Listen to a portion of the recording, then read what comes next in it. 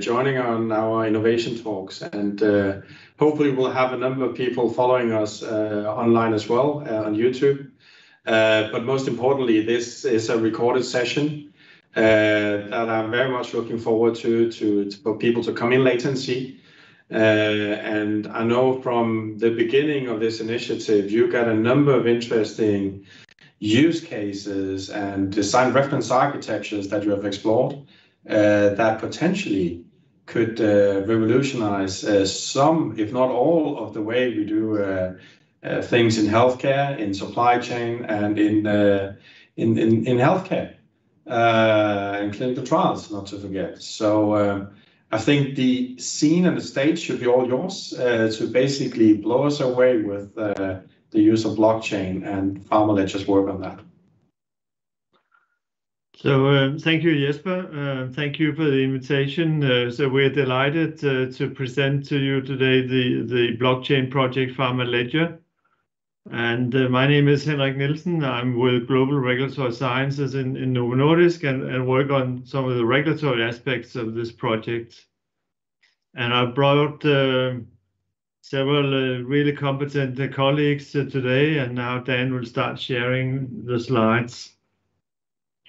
We like to have this as interactive as possible, but what we really encourage you to do is to write questions in the chat, and then we will sort of group them, put them together, and ask them to the experts. But if Dan, you move along to the next slide. We have prepared an agenda for you today where Dan Fritz, who is the head of the industry head for the PharmaLedger project, will present on blockchain and the project itself. And then Ken Thursby from MSD and Patrick Meyer, also from Novartis, will present on the electronic product information and also an app that has been created. And then Marco Como from Novartis will come back and present the architecture and some of those details to you. And I would just ask my colleagues to briefly present themselves when they first start presenting. So with this brief introduction, let's move ahead. And for every one of you watching this, please ask questions in the chat. Over to you, Dan. Thanks, Henrik, and thanks, Jesper, for this opportunity to give an introduction to PharmaLedger today and to a little bit of blockchain itself. This is, I think, should be interesting for the whole audience because we're going to take you from the overall project to a specific use case to the underlying technology. So it's really kind of a vertical dive into one specific use case, which we think holds a lot of promise. Let's start just with those that are not familiar with blockchain, just a very short introduction. And I use the 5 A's to evaluate use cases or to think about the applicability of blockchain. What is it good for? It's good at assets, at managing assets. It's a ledger. And everybody is probably familiar with Bitcoin or other cryptocurrencies. But in this case, assets can also be products, so medicine packages, or it can be data to do the integrity of data and the provenance of data and products. So it's very good at managing assets. We're in the healthcare industry. It's a regulated industry.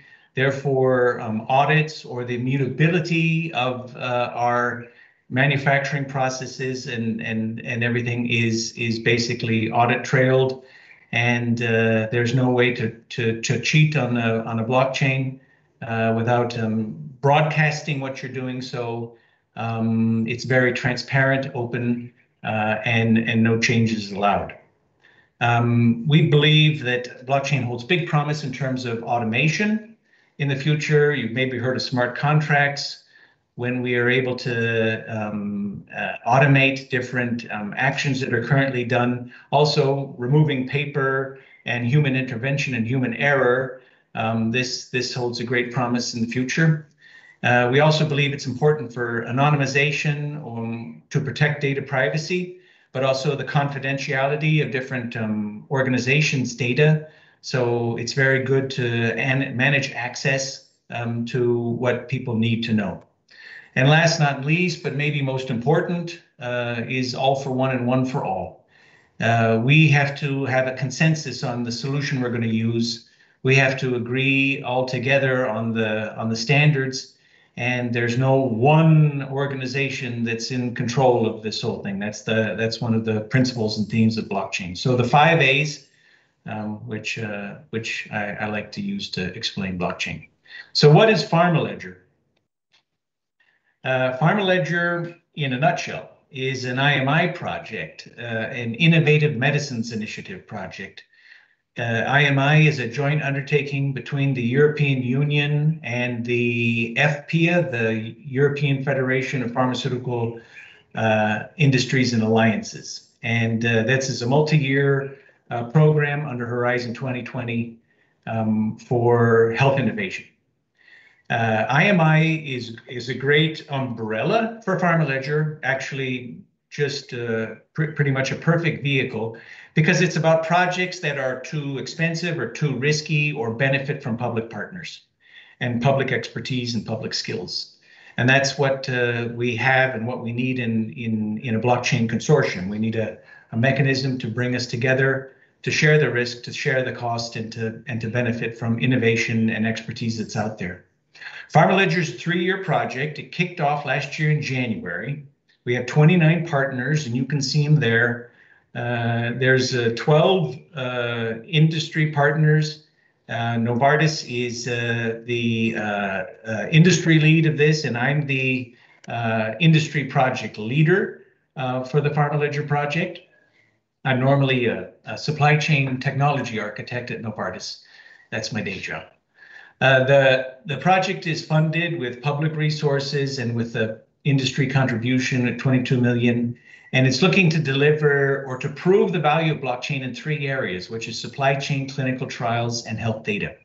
We're joined with a number of hospitals, universities. We have patient organizations, technology companies.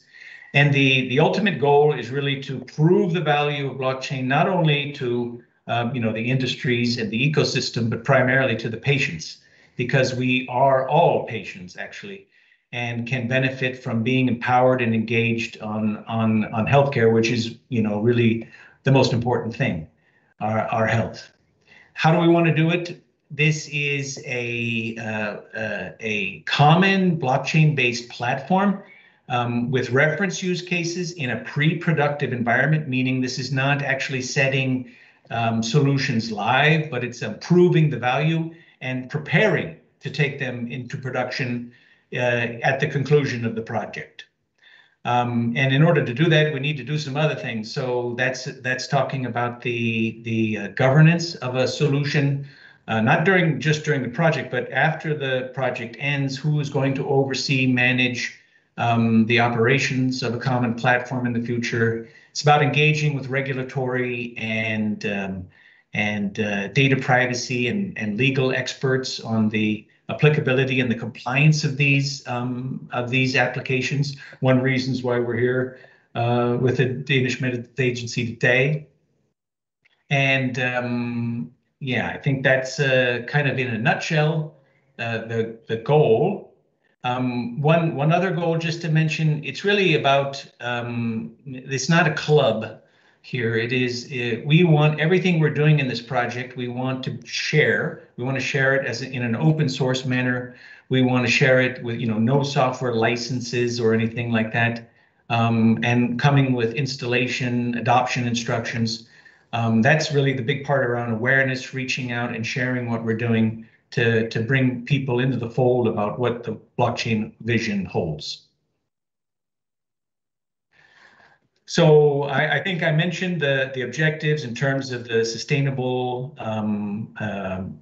blockchain architecture, 3 different domains that are being looked at, health data, supply chain, and clinical trials. Today, we're going to zoom in a little bit on supply chain with the EPI, electronic product information. I think that these comments or the information here basically confirms, what we had in the previous slide on PharmaLedger, but this is basically putting it all together in one view for you. Where are we in this project? The first year was really focused on bringing everybody together as a team and doing a use case prioritization. So which use cases will we actually focus on and deliver? And the initial investigation and analysis of the legal requirements, data privacy requirements, but also on the technology side, the architecture and the proposed approach for that. In this year, we're actually now developing these demonstrators. That's what you're actually going to see today for EPI, but also looking at some other areas, and again, governance, which is so important, and also outreach, awareness, and education. Next year, we hope to have completed some pilots of the different solutions that we've evaluated the value that they bring. We've communicated and disseminated the results of the project, and have set up our governance to oversee what happens with PharmaLedger after the project ends. One thing to mention also is that in addition to the 29 partners, we are joined with some advisory board members, some experts. That's where we value Jesper's input on the advisory board, which provides a lot of good expertise and direction for the project. So what are the use cases that we actually are looking at? This is the set in the three domains. For example, clinical trial recruitment looks to match health profiles anonymously with open clinical trials. So kind of a matching algorithm in order to facilitate the recruitment of participants in clinical trials, which is one of the biggest challenges. Integration of IoT devices, IoT data in a trusted manner for healthcare. E-consent or electronic informed consent form, the documentation that everyone has to sign in order to participate in clinical trials. In supply chain, we have two versions of supply chain traceability, tracking and traceability, one for clinical products and the other one for finished good traceability. And then we will get more information here on electronic product information. But one that I just want to call out, because I know this is around analytics and it's around data, but it's anti-counterfeiting. This use case I'm actually personally co-leading. And one of the aspects is to verify the authenticity of products using a number of different checks, including serial number and status and registration, but also and authentication features. But it's also intended to use the data that is generated from those checks to identify trends or larger issues around the counterfeiting issue, which is growing, and which in some areas 3 out of 10 products in a developing country could potentially be any counterfeiting or falsified. So there's a big data analytics aspect in this anti-counterfeiting one, as well as in the other ones too. So with that, I think that's the quick overview of PharmaLedger. I hope that made sense, and we will definitely can take questions later. But now I'd like to turn it over to Ken Thursby for the introduction to the EPI use case. Hey Dan, before you go there, there's a question in the chat already, which is great. It's on the medical device IoT, and the question is along the lines of, is this intended for new devices, or also could it apply to existing devices? It is both. The idea is that it would be easier with a standard set of integration and a standard way to identify devices to integrate data from both of them, so new or existing. So we're not looking to create new devices or anything like that, but leverage and make it easier actually for IoT device manufacturers to kind of bolt on to the solution or to leverage their devices for this kind of data gathering and acquisition. So, okay, I think that answered that one. So I'll turn it over to Ken for EPI. Thanks, Dan. Hi, everyone. My name's Ken Thursby. I'm working for MSD in Global Supply Chain Management as a digital transformation lead. I'm also co-leading the eLeaflet use case in PharmaLedger. So first of all, what is an EPI? Hopefully most people on the call will know, but just for level setting, it's a digital version of that picture you can see on the left-hand side. That's a typical leaflet that you might find in a pharmaceutical pack that has information like ingredients, how to take your medicine safely, what side effects there could be. And there's a person behind that leaflet just for scale. And these things are getting bigger. There's lots of known issues with the paper leaflet today, not least readability, being able to search the text for the thing that you want. Updates on instant. So in today's paper world, we need to design the leaflet and we need to print it, fold it, put it in a pack. It goes through the distribution channels. The old stock gets used up before the new stock's available, so it can take some time and that limits access. And then, of course, these things are costly to produce and there's an environmental impact. We produce billions of these things every year across the industry. E-leaflet itself isn't a new idea. It's been around for about a decade, from what I can tell, at least from the folks I'm speaking to. Why hasn't it happened if it's such a good idea? Well, the answer is not black and white, it's complex, but there are multiple factors. One is the technology readiness. I mean, if you look at where we are now from 10 years ago, ubiquitous use of mobile phones, technologies like blockchain allowing us to share data in a trusted way, because there's a lot of misinformation out there on the web. I mean, these are a couple of examples of things that have changed in the last 10 years, which would enable the change. And then, of course, the health authorities around the world, they have the keys in that if e-leaflet is to happen, then it needs to be part of the regulations. And health authorities around the world are opening up to the idea that e-leaflet could be ripe. And that you can see here some of the guidance. This is from the European Medicines Agency. There are similar things going on around the world with guidance, public consultations, and there's a few pilots in what we would call pioneer countries around the world. Next slide, please. So what's the PharmaLedger vision for this? Well, using the blockchain as the transaction infrastructure, we seek to connect the main ecosystem players in the e-leaflet value chain. So health authorities, manufacturers, and patients together. We see the e-leaflet being digitized. It's not just about putting a PDF on a phone. This is looking at it across its entire life cycle, from creation of the content through the review and approval process into dissemination. And the reason we want to do this is because we see that there are benefits to each of these ecosystem players. So we start from the left-hand side with health authorities. What we see from a manufacturer side is each of our product has a leaflet. They get updated many times during the life cycle.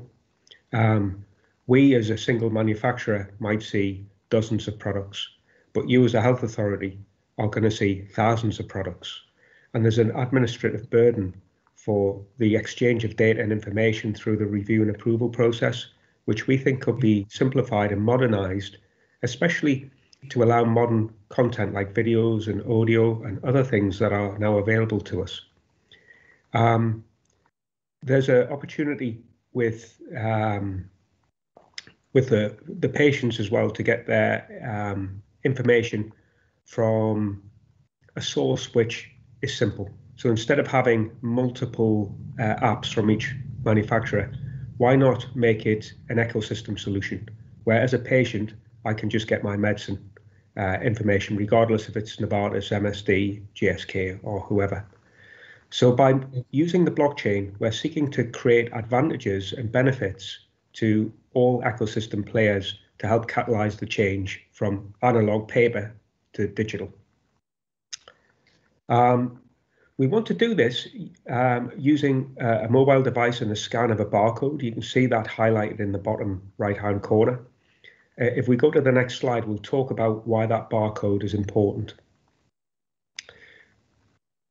So that barcode that you see is something called the GS1 2D data matrix. It's the de facto standard for serialization in Europe and, dare I say, the world. There are other serialized codes out there, but the principle of this barcode, compared to the barcodes of old, is that there's a rich set of data within the barcode, which is used across the value chain for different things. So by using this barcode to access the e-leaflet, you also open up a range of possibilities of providing other digital services that don't exist today. So, for example, the GTIN, the Global Trade Identification Number, that's your product number, you could give a product-specific leaflet because that data tells you which manufacturer, which product, and so on. If you look at lot number, you could give a batch-specific leaflet if that was something you wanted to do. What about recall? So we always recall by batch. That's how we do it today. You could post to the blockchain as a manufacturer that there's a recall, which when somebody scans the product to dispense it, that would improve patient safety because the recall's being stopped at that point. Expiration dates, another interesting one. To give you an example, you could choose to do dynamic product expiration. Using the COVID vaccines as an example, they've got short shelf life because we haven't amassed the stability data. But as we get more stability data, you could dynamically extend the expiration date, which could reduce shortages. It could make sure that product isn't wasted, save money, and in the case of COVID vaccines, save lives. So those are just some examples of how we can use that existing asset from serialization the industry spent hundreds of millions of euros on for e-leaflet and other exciting use cases. Next slide, please. So we are global pharma companies in PharmaLedger, and although we're Europe-centric in the work we're doing right now, we recognize that having a global platform and a global solution is advantageous to running business and serving more patients. So what you see at the top is the range of serialized barcodes. That's like the gold standard, if you like, for a digital key. But there are other digital keys out there, and I'll just use the example of the bottom ones. They're your standard universal product codes that you get on supermarket products, and more importantly, OTC medicines. So you could open this up to OTC medicines by scanning that code just to get a basic EPI. Of course, you won't get the added digital benefits, but over time, who knows, maybe barcodes will move to the data-rich standard. It just gives you a sense of the inclusiveness and the art of the possible with the barcode as the digital key. And with that, I'm going to hand over now to Patrick to take us through the next segment. Hey, Ken, I think we have a question, and maybe if you can go 2 slides back, and the question says, do the HCP and patients contribute to the blockchain? It's an interesting question. So when you think about the data that's put on the blockchain for e-leaflet, that's clearly the manufacturer. But then when there's a scan of the code, what happens? Well, at the moment, that's read-only. But in the future, if you've got other transactions happening, that could be a two-way data exchange. I don't know, Dan, would you like to add anything on that one? I think that's it, right? It's publicly available in the beginning, but the number of use cases that build on that, I think Patrick will show some of that, shows where there is definite interaction and in the solution. So. Okay, so let's move on, and then maybe we can revert to this question.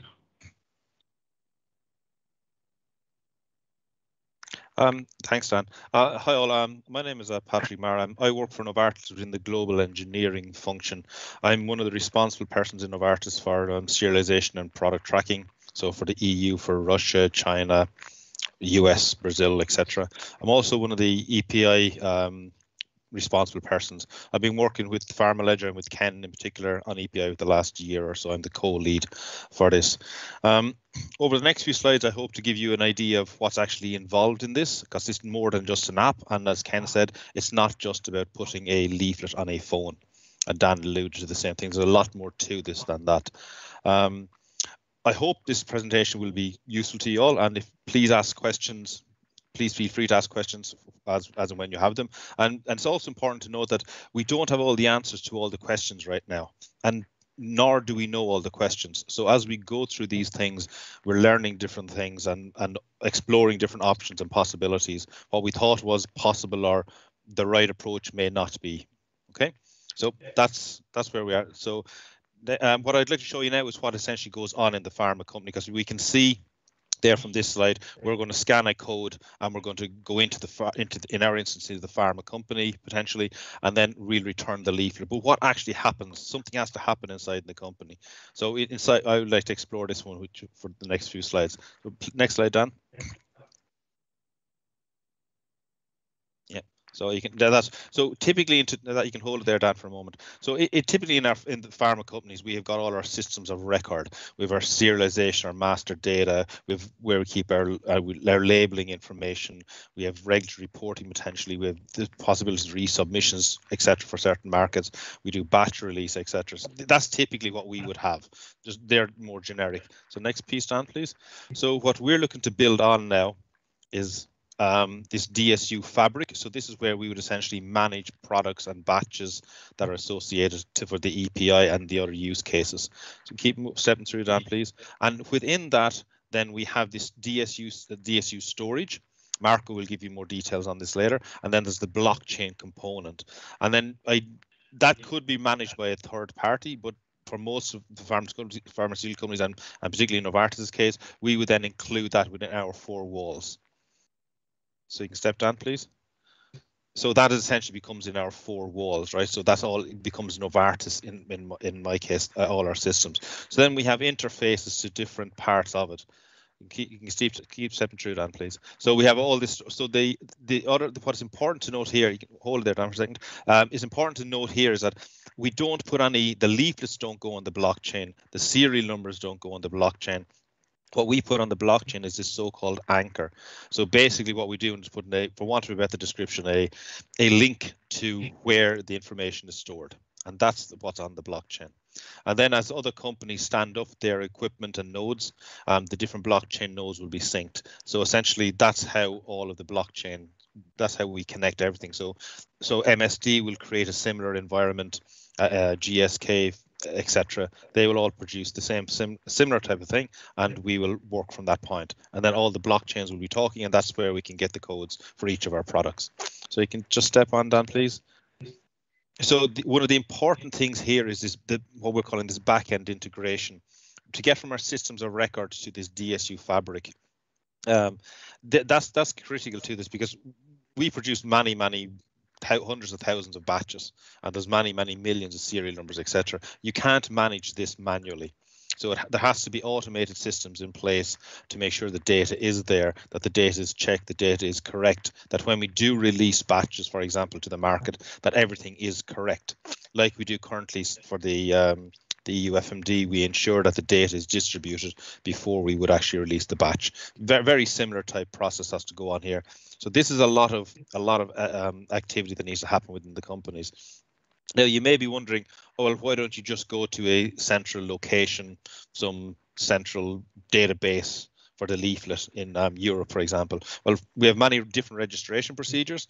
And the other point here is that we also have the necessity, or potentially the necessity, to have batch-specific leaflets. And we can't do that if you're going to a centralized location.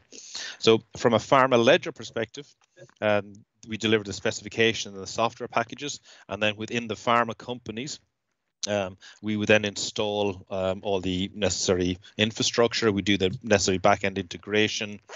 All of this kind of stuff has to happen within there. So, okay, next one, Dan, please.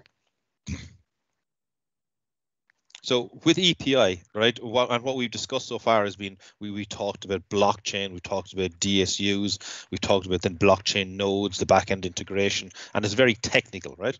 But you can step through this, Dan, please. So there is a technical component to it. It's only one part of it, right? But then you need the regulatory policy, the active regulatory engagement with the health authorities for adoption. Then we need to have the country quality and commercial organizations involved. They know best how to deal with it in their specific countries. What may work in one country may not work for another one. The supply chain and manufacturing. So today, if we were to take out leaflets in the packs, the leaflets are there in some cases to protect our products. They were always there, so they were used as that. If you no longer have them there, we would have to do some additional activities on the manufacturing lines. It could bring us some efficiencies, of course, from an environmental perspective as well. Also, but it does require some work as well from technical perspective.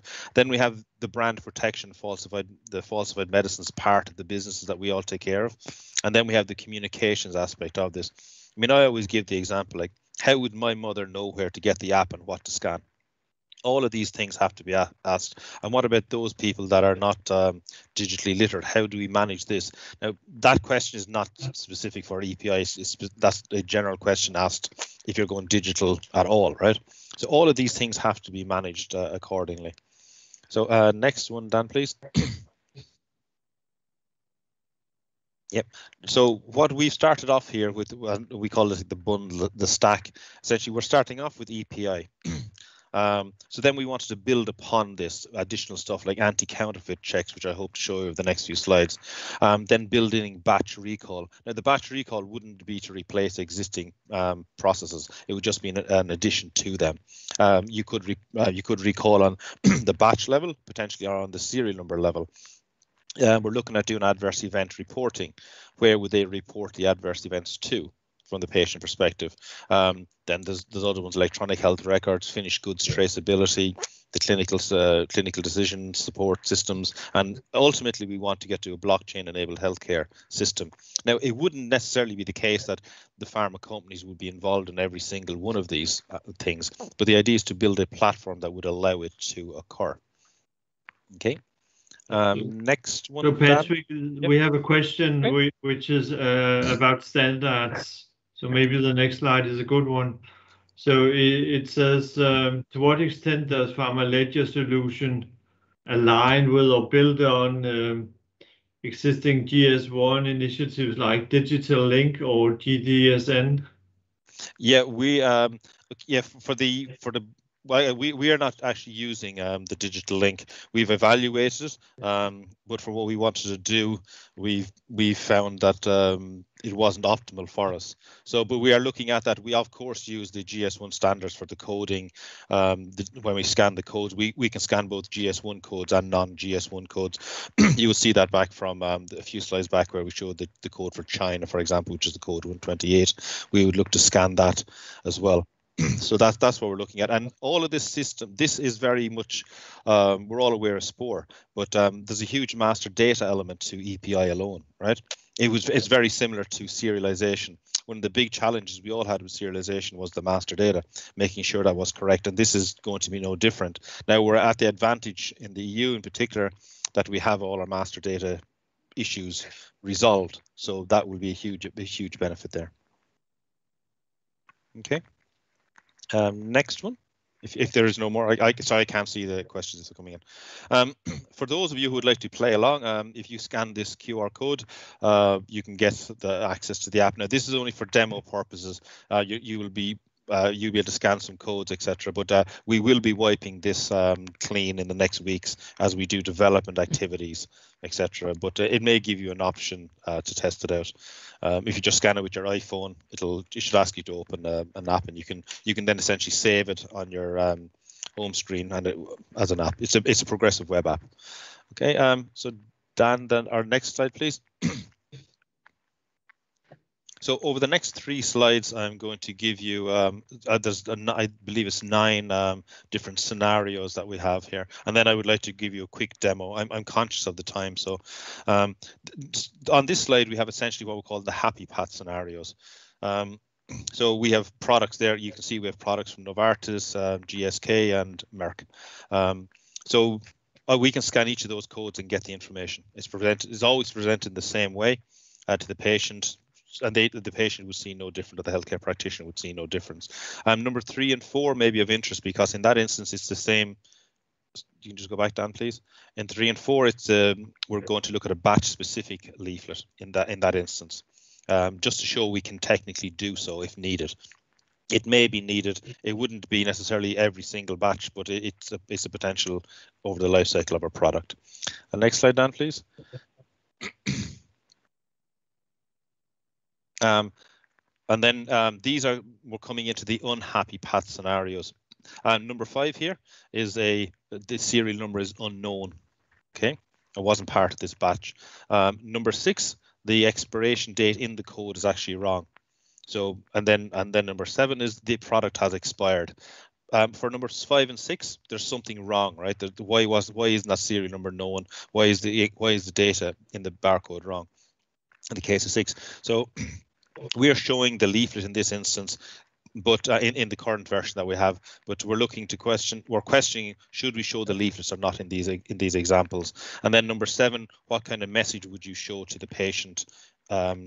Just show them that to tell them, okay, there is something wrong with this, or the product has expired. You don't want to be scaring people, but there may be some reasons why we want to show a message to them. And then next slide, please. And then 8 and 9, these are kind of the more bordering on the anti-counterfeiting types of checks. But in this example, the batch number is not known. So let's call it that this G10 is Novartis's G10. We then have that batch number. When we scan it, it just haven't put the batch number out there. So what should we do? And they said we can detect it, but what should we show? Should we show the leaflet or not? Currently we are, but in our new development that we've just done, we haven't. We can opt to show the leaflet or not. It depends on a lot of maybe country, or there could be policy reasons as to why you should or should not do such a thing. Then number 9 is the G10 is not known at all. So you scan this and it's just some number that's made up. Nobody knows about it. And these are the kind of scenarios where we may look to link in with the GS1 digital link. In order to maybe we pass that information to them and say, do you know who the owner of this is, and work from that point of view. Okay, so I'm going to try and share my screen now. Dan, maybe you could stop sharing and let me share. I'm not sure if I can share. And then I would like to just give you the demo. Okay, this won't take too long, so please let me know when you can see my screen.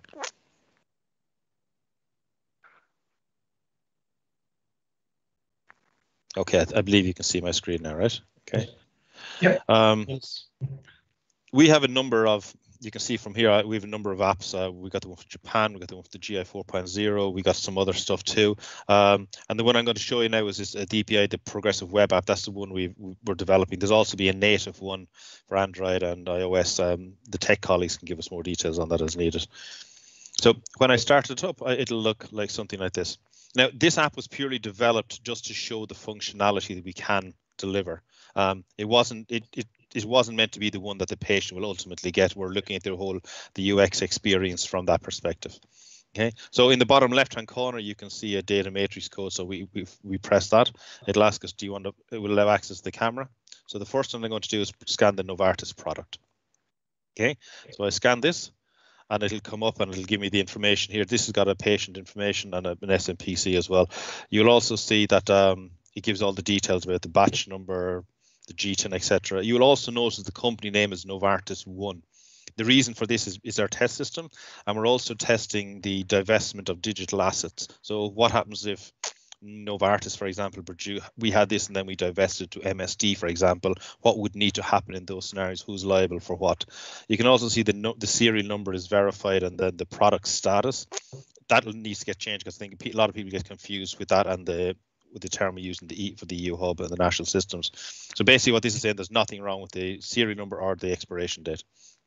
Then I click on the patient information button, and we're using this standard here. Now this is the SPL from the US, but we are open to using any other standard that would be made available. This will be a very challenging area for going digital. So you can just click on it, you can get all the information as to what it contains, etc. Now this product also has an SMPC. So the reason we did this was just to show we can show more than one document if needed. Okay, we have all the relevant information. Again, this is done in the same way. So that was the Novartis product. Now I'm going to scan the next product. Here is the GSK product, and again, I scan this. It's presented in the same way. Same thing for the patient. Everything is okay. The patient information, the dosage forms. They can go through all these different areas that we can look at to find. Okay, so that's how we present to it. So we're trying to do it in a more patient-friendly way, not just put a PDF on glass. And we're also looking to enhance this as well as to what could be possible for us to do. The next one, then, I'll just quickly go through this one. This is the Merck product. We scan this. Again, presented the same way. We go to the patient leaflet here, and then in the recent major changes, we can see we have 3 recent recent changes made. Okay. I don't actually know what they are, but that's what it says there, 3 of them. Now, the next pack I'm going to scan is the same GTIN. So you can see that it ends in 3740. It's a different batch number. I scan this product. Again, presented the same way. It's the Keytruda product from. I click on my information here, and the recent major changes. I have 4 recent changes. So this could potentially say, oh, this product has peanut in it, or it could say lactose, or whatever the change is, whatever would be relevant for the patient, because we need to give the patient the correct information at all times. The next one, now we're coming into the unhappy path scenarios. This is an unknown serial number. We check this and it says it's failed. Okay, so we're checking that this serial number wasn't part of the batch. And a lot of the questions we get is, do we check against MVO, etc.? Right now we don't check against MVO. There's various reasons for that, because obviously when a dispensed, it gets a different status. But it could potentially be looked at. The next one then is similar here. The expiration date is wrong in the code. I scan this. Now we're showing the leaflet here, as you can see. We've seen it's the wrong expiration date, but really, should we show the leaflet in this example? These are the questions that we're asking. And then we have the next scenario here is this product has passed its expiration date. So there's actually nothing wrong with this apart from it's expired. So we can detect that it has expired. So should we show a message to the patient to say this is something wrong here, or the product has expired, please dispose of it or bring it back to the pharmacy, or whatever the message should be. Then we have the last 2 scenarios I'm going to show you here. This is a unknown batch number. So this was a Novartis GTIN, let's call it like that, but that batch number was not known to us. Novartis didn't put it up there. So we now can detect that this batch number is not known. And then we just show this message. This is not particularly useful or anything right now, but it's the principle is to show we can do it. And then we show the latest leaflet that's available there. Now the question is, should we show this or should we not show it? These are the things to be answered. And then the last one here is the unknown GTIN. So in this case, this number is not known by anyone. We scan it now, and this is the current message we get. Now, this is not particularly useful to the patient. So what would be an appropriate message? Because it could be that it's a fake product, or a potential falsified product. It could be that the company is not participating in the platform. There could have been a technical issue. What do you do in all of these different scenarios? So that's essentially what we have done so far. Any questions on that or anything? No, there's only a more general question. I think we'll take that later. Okay. I suggest we move on to Marco. Yeah. So I will start presenting, and thank you for your time. Yeah. Thank you. This is Marco Cuomo from Novartis. I'm an architect in Novartis and responsible for blockchain, and I'm co-leading with Sinica from Axalogic the architecture for PharmaLedger. Can you go to the next slide, Dan? So this is the high-level architecture picture we like to show, the different layers. I start at the bottom explaining you the idea behind the PharmaLedger platform. Important is PharmaLedger platform is not a monolithic blockchain technology or platform. It is more dynamic and flexible. So that means when you look at the bottom layer, we call that hierarchical blockchains. We do not have one blockchain for everything. We believe in that it has to be supporting any kind of blockchain technologies. In that example here, on that picture, you see we have for use case 1, an Ethereum-based platform. Let's say this is EPI. So at the moment in EPI, we use Quorum. In another use case, let's say use case 2, we can use Hyperledger Fabric, or we can also have combinations of use cases where 2 or 3 use cases are using the same blockchain technology or blockchain network. The blockchain network can also be public or private or hybrid. In the case of EPI, which you saw before, it's a hybrid blockchain, means everyone can read it. Only certain companies, in this case pharma companies or manufacturers, can write to the blockchain, hence hybrid. So we need a permissioned system and onboarding process. As I said, each use case can come up with their own blockchain technology. So we are agnostic to the technology. Also, as we think in the future, we will have more technologies coming up, which looks interesting. Already now, we are looking in new technologies like Avalanche or Cardano, which have interesting features, especially around the consensus model and performance. Hierarchical blockchain means that we want to link them in what we call a root blockchain. The root blockchain then guarantees that the quality of the root blockchains are inherited to the below blockchain, for example, security, governance, etc. So this is the blockchain technology foundation. The next layer is that what I think PharmaLedger makes special or specific is that we have something what we call OpenDSU. The DSU stands for Data Sharing Unit. We have a philosophy that we say we do not store data on the blockchain itself due to several reasons. One is GDPR, one is performance, and many other things. And anyway, that is kind of best practice at the moment in the blockchain space. So we have a way how to store data off-chain. In the example before with the EPI, for example, the data, the e-leaflet and other informations are not stored directly on the blockchain. They are stored in what we call a data sharing unit. The data sharing unit is a kind of a container with the data, and as something special also with some code, but I think that goes too far for the moment. And this data sharing unit is then anchored in the respective blockchain. And with that, the data inherit all the properties from a blockchain network.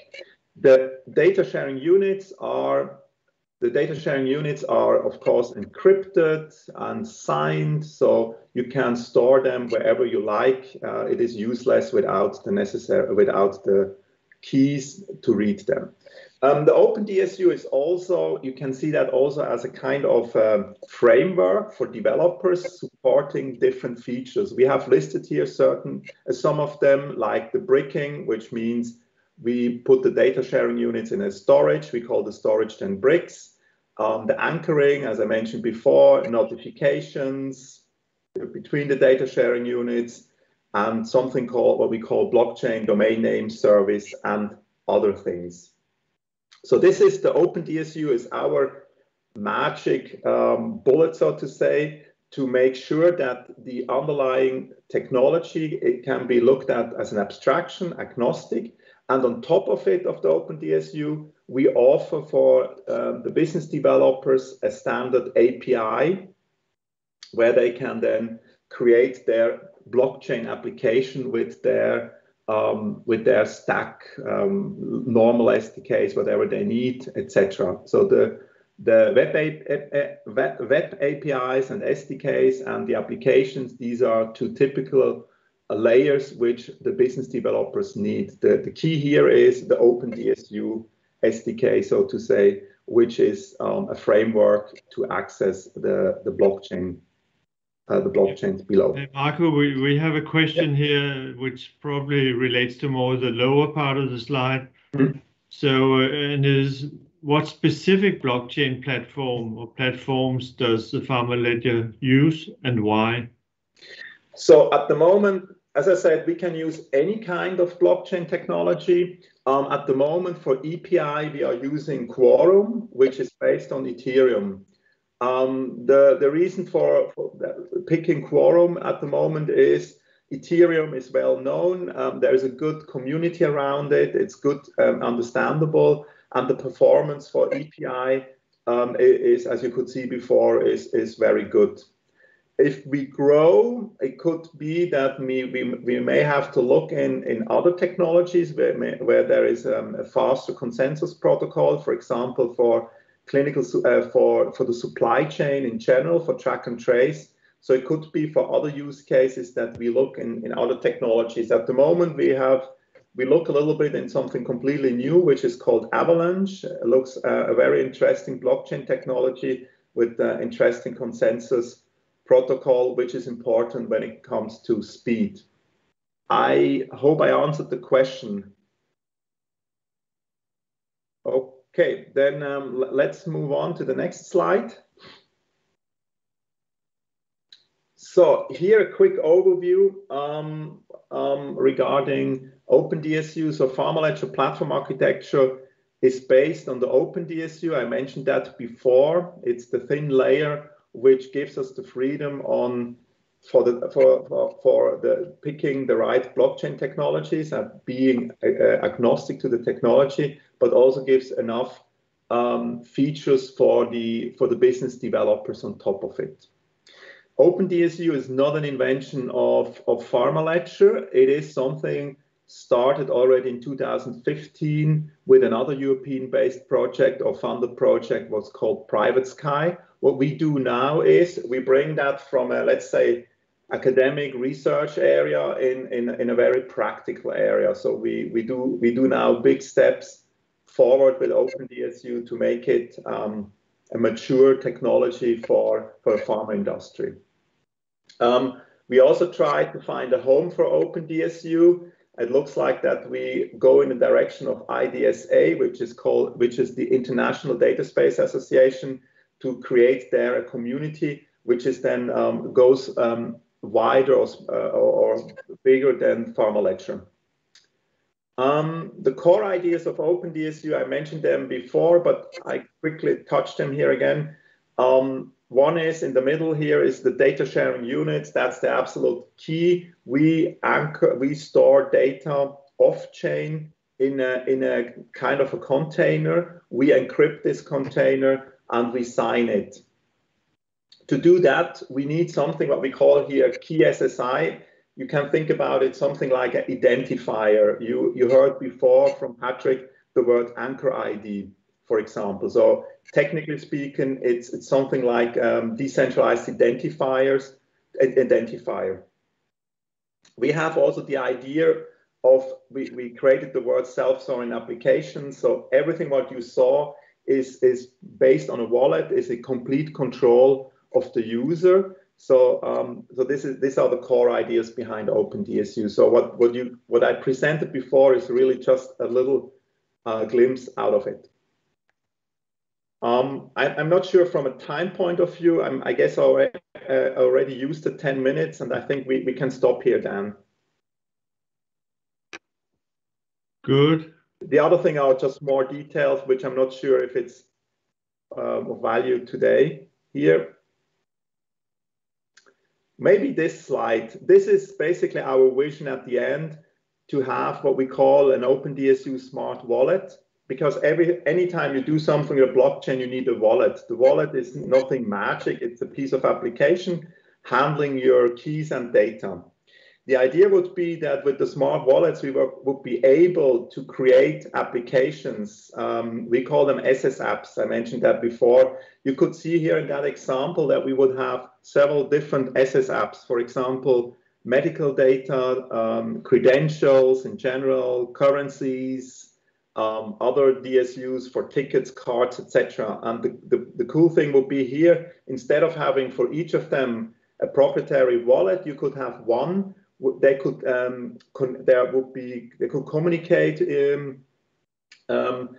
between themselves and could exchange data or information, and you have it under control. And if someone develops a new, I call it SS app, a new app for the wallet, you can just load it into it, and you would just have one app. It looks like then kind of a browser, but it would be a technology like a app, so a wallet. And so this is a little bit our vision in the future. So, but I think I stop here now. So super, thanks a lot, Marco. I think we have a more general question, maybe for Dan, in that lots of what we've seen now depend on the serialization data, but are there use cases where the consensus feature of blockchain is leveraged?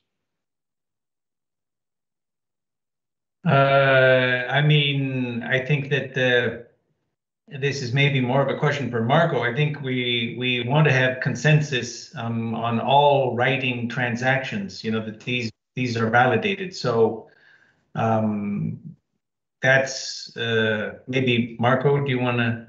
But maybe I can add, if you think about some of the clinical use cases where you talk about the electronic consent, I mean, that's not at all depending on serialization data.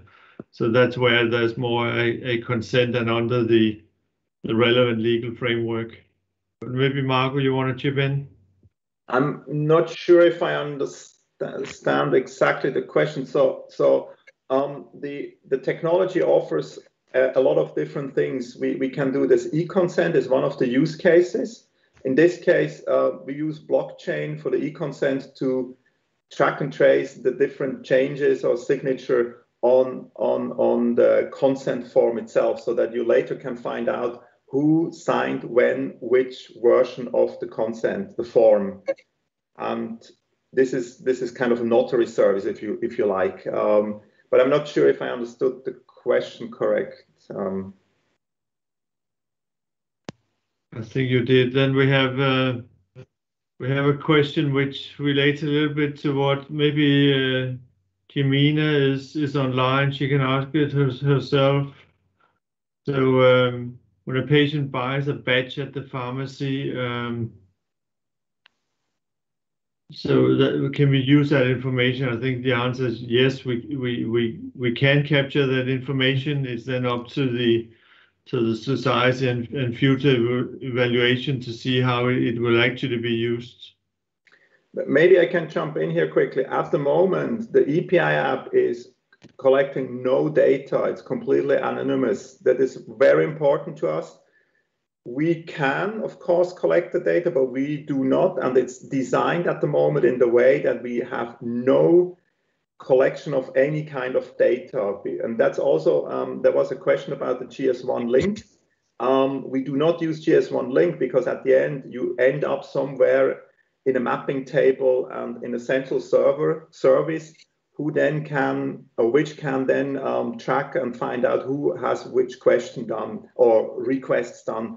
In our case, with the anchor ID, there is no information. The anchor ID is just a random, just numbers. You cannot find out who did which request for which e-leaflet. So at the moment, completely anonymous. Yeah, it's Patrick. I would just like to add that the reason for this is we're very conscious of the socially stigmatized diseases, etc. as well. So that's one of the key principles we have for EPI. Okay. Should we end with a very general question then, probably for Dan this time? Will it be possible to develop further initiatives or use cases for PharmaLedger post 2022? Absolutely. That's the whole idea. This platform should be extensible and scalable to any more use cases. We think these are some good ideas for use cases, but I bet the best ones are still to come. And we need you to come with those ideas. Well, thank you for presenting a lot of... I've actually learned something new today, that I've actually seen a 2D barcode become a 3D example on my iPhone. So thank you for that. It actually jumped right out of the screen into my phone. So that was really an interactive way to engage us in fully understanding what this can actually do. So applaud for that. I think I would have a number of questions that we may come up with at a later point in time, but I think I'm very keen on learning more in the future about the governance, the future, the human technology interaction that needs to happen around the EPI and making sure that people fully understand that and use that and embrace that. So I think there's a really interesting future ahead. One wish from here, as we are a data analytics center, so use cases that revolve around the ability of doing analytics on blockchain data itself, so the events stamped onto the blockchain and what that would look like. And I think you guys probably know some of the audit trail thinking where that could visualize what actually happened, and you want to reproduce certain elements of events, not necessarily the last mile to the patients on the EPI, but in many other cases, that could really be interesting to look at that. And hopefully the future will allow you even more work on this. I think 3 years is really, it's going fast, right? So I think you get a bunch of things ahead of you still, but really appreciate the time you took today to present this, going all the way from concrete examples into the architecture and the details. That was a treat. Thank you. Thank you for the opportunity. Appreciate that you took the time. So take care and talk to you soon again. And for those watching online or later, there are probably a lot of possibility to reach out to PharmaLedger if you get any questions. So please make note of the pharmaledger.eu link.